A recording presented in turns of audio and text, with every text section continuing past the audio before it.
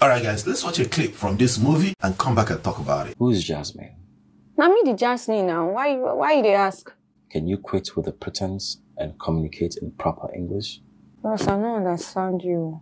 The presentation, it was too good. And it was in English language, so stop playing. I was playing according to the script, okay? And please, right now you're skipping scenes in the script. I would appreciate it if we go back to status quo, please. Can we just talk about it?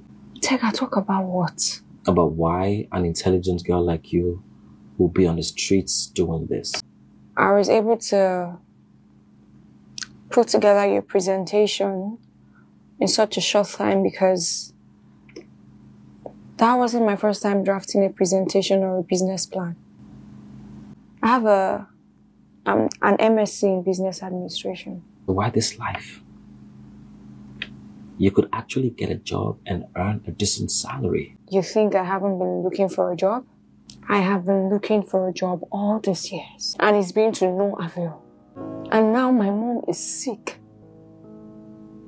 My mom has been diagnosed of kidney failure. So I had to do anything. I had to do whatever it is, even if it had to be something that I wasn't proud of. I am so sorry about your mother. She's sick, and she's still in so much pain. How much is your mom's treatment? 5 million naira. How much do you have? 100,000 naira. Which means, if you add that to what I gave to you, you have 200,000 naira. No, I have just 100,000 naira. How is that? The first night you saw me was my first night doing this job, and you're my very first customer. And you were acting and talking like a pro? Well, be good and be good at it, right? So I had to get into character. Alright, so this is kind of like emotional. She has a master's and, couldn't find a job, and essentially the economy, made her do it. And now she's prostituting. Yeah, it's sad. But guess what? Please, guys, I'm not here to judge anybody on what they decided to do with their life. I'm not. People do what they feel they need to do. The one that kind of gets to me is when you try to differentiate what you are doing from prostitution. If you are a prostitute, let's just get it that you are a don't tell me hookup is different. Different from what? Abi no be the same service. Pay for, right? What else? So what's the difference? Okay, you don't stand on the streets. Guys, I was in Las Vegas, Nevada, got like, a few weeks back, maybe, a month and a half ago, and I'm talking somewhere that prostitution is legal, and I was weeping, shaking my head.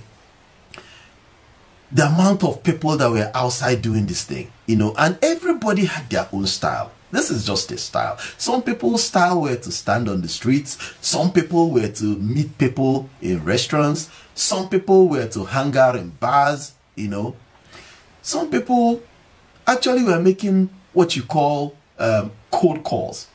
But essentially what it is they see anybody that checks into a hotel and they have a business card.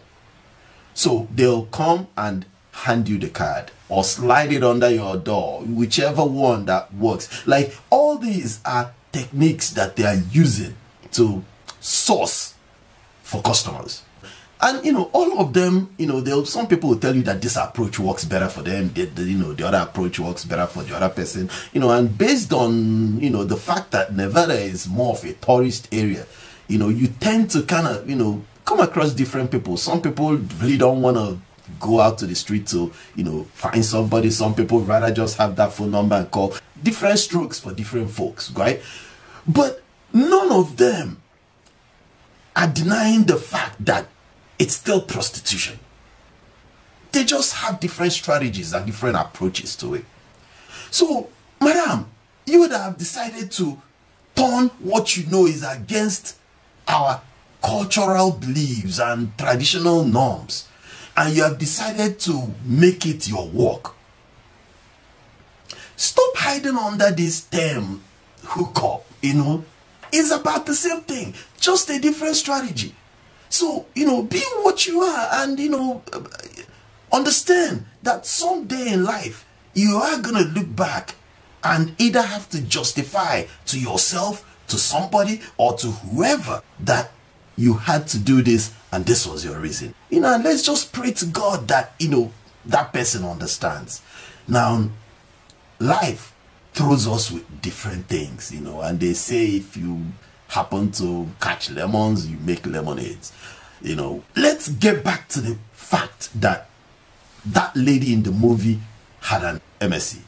So we get the fact that she's educated, that she just didn't have the opportunities. The question now becomes, do you give up? Now, there's one thing I love to say: you only fail when you stop trying. So that you didn't get a job doesn't mean you have to stop looking, or you don't have to get into something that even you are ashamed to identify yourself with it, that you have to look for cleaner English words to use, but just keep trying. Now, let's just say that it's a professional job and you can't start something from it by yourself from scratch. Then look for something similar within the same, field. Maybe start something small, something you can do, consulting. It could be something similar to what you did, but, start somewhere. Heaven help those that help themselves. When you start that somewhere, that's when you have the opportunity to meet somebody that would now move you up, elevate you to the next big thing, right? But you can't find that person if all you do is move on to the ugly side. Ladies, we love you all, and we want a situation where we're proud of you all. I know today that I would never be happy if I find out, dead or alive, that my daughter is a hookup girl or a prostitute. And I'm sure, all of y'all that's doing this thing, you definitely keep it away from your parents, because, it's not the nicest thing for them to know about, right?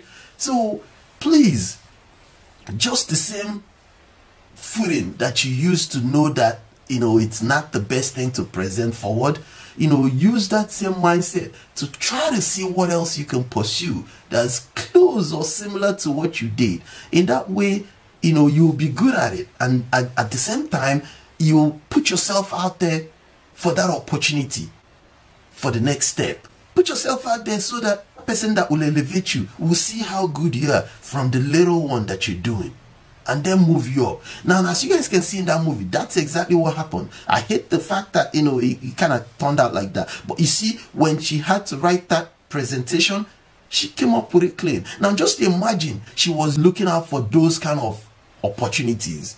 She would have definitely came across somebody, if it's not the same person, but somebody else there that may have needed that same service. And bam, she would have had a job. So ladies, I don't want to talk too much on this. We all know that the economy is hard. We all know that fuel is what, 700 or something now. We all know that NEPA is what it is. We all know that cost of living is skyrocketing.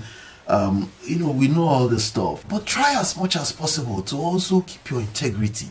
Be a person of your word. Have a good character. And if you can, stay away from some of the ugly side of life. And God will definitely bless you the minute you start pursuing an interest, any interest.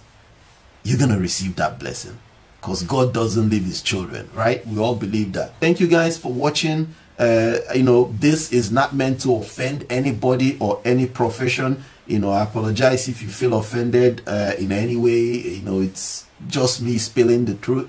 Understanding that, life is hard too. So I'm not judging anybody. I just hope that, we could all do better with our lives. And, that's it.